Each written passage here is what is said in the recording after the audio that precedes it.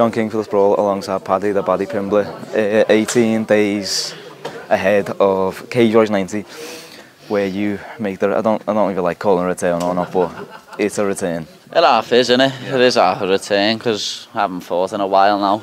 Yeah. But just think, last time I never fought for 10 months, lad. People got a rude awakening. I was the underdog against Ashley Grimshaw, remember? Yeah.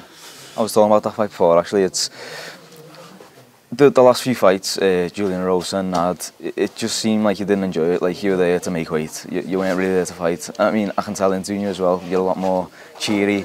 Like, I remember before them fighting too, and you didn't want to be there. It was just... It was rough. Yeah, you can really tell the difference. And before that, you know, Jordan, that fight, you looked energetic, you looked like you look now. You look lean, you look good. But before the last two fights, it weren't a pretty sight. How much better has it been cutting to lightweight? It's been a lot better, you know what I mean? But like, I'm lighter now than I was on the Monday morning when I fought Nad.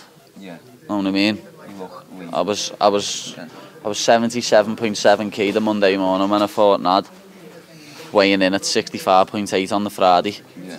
And like, now I'm lower than 77.7, know what I mean? And I'm fighting in 18 days at the weight above. Yeah. Everyone's just a lot different now, know what I mean? I was just getting in to do fight camps and lose weight, know what I mean? Like, the Rosa fight, 3 weeks before that fight, like 2.5 weeks the Monday before, 19 days before the fight, 18 days before the weigh-in, I was 81 kg. And I had to lose 15 kg in 19 days, know what I mean? It was disgusting, to be fair. That's what happens when you end up eating a bit of chocolate and spewing in the cage, innit? Blood. Yeah, that's how people are. Yeah, people chatting blood. The last fight, I know you were devastated, pulling out and things like that, but was it a blessing in disguise? Yeah, I think in the long run it probably was a blessing in disguise. It's made me realise the opportunity I've actually got here. Like, no one's got an opportunity like this in this city, in this country, in the world, you know what I mean? Yeah. Said it before, I'm not 1 in a million, I'm 1 in a billion. Yeah. I can't throw this opportunity away what I've got. Yeah. On that night, was it, I know your next generation is like a family, it must have been nice watching your teammates fight, but yeah, but it was bittersweet. Yeah. It was bittersweet, it was horrible being there and just like not fighting. And I could walk around and like eat and drink and that, know what I mean? I had a few bits of chocolate and that around there, what you can't do when you're fighting, but you know, it's horrible being at a fight show. And when you're a fighter, you want to fight, you know what I mean? Especially when you were due to fight on that card. Yeah. The amount of people what come up to me and said, oh, I can't believe you're not fighting, you're the only reason we bought tickets, you know what I mean? Some fella come up to me who was sat cage side and said, oh, I bought 2 cage side tickets, and when you weren't fighting, he said he didn't even want to come. It was just like, oh, lad, I felt a cunt, you know what I mean? I felt bad about it, I felt terrible. So I'm just there to make it up to everyone, because people bought tickets to watch me fight Nad and perform like a bag of shit. People bought tickets to watch me fight Vlado Sikic and then I couldn't fight. It's time to make up for that come Feb 24th, know what I mean? Yeah. This time you got Alex Savidas in your way. Do you know much about him?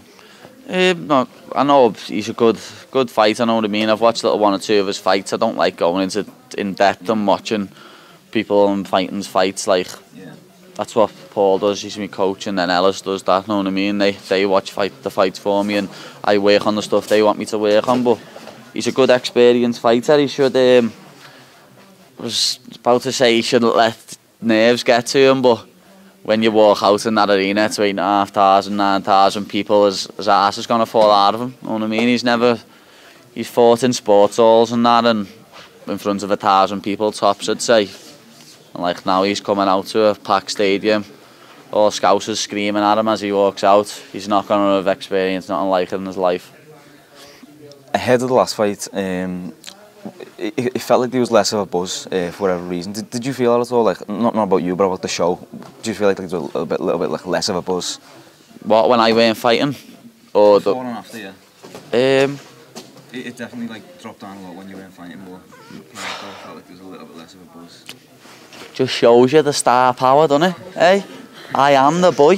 Hey, it's that simple. I am the boy. People want to see me fight. People just want to see me talk as well. People love the entrance, eh? True, yeah. People will just watch it for the entrance, never mind the fight. That is true. You were sparring this morning.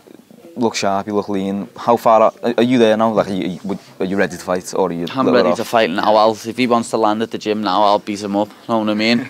Yeah. Any Spurs fan wants to come to the gym now, I'll smash your head in. You gang of rats. And that linesman, I'll punch your head in, you little roach. I was going to touch on that. I'll talk on it now. What happened with Spurs? You're not happy about it, are you? No, I'm not happy. Not happy at all. I hope that linesman and the ref can come here now and I'll mufti the pair of them. The gang of rats. And Harry Kane, you little horse look-alike.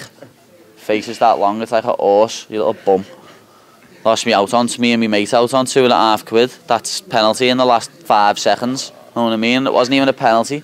Little Argentinian cheat jumped on the floor. Little joke. Does that put you off the fight? Lad, I woke up yesterday and today feeling sick in my stomach. Know what I mean? Feel proper sick over it. Me and Dale, man, should be 1,250 quid up. But then that linesman just cheats us. I'm gonna get you, eh? What's that linesman's name, lad? I know the ref's name is something Moss, but like that linesman, I'm gonna get you and your family. Liam Neeson over here. Lad, I swear, whoever it was, lad, I'm gonna land at his Mars, eh?